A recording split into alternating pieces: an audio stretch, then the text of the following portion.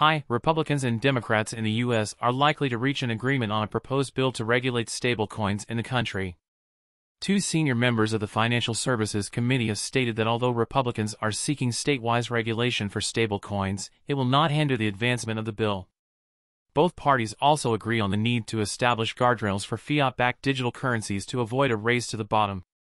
Earlier, there were reports of disagreement between Democrats and Republicans regarding the legislation.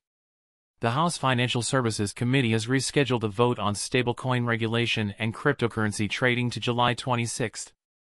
The current draft gives the U.S. Federal Reserve Authority to oversee stablecoin regulations.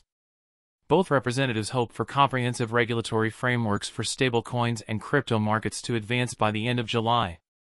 Thanks for watching, subscribe to my channel, bye.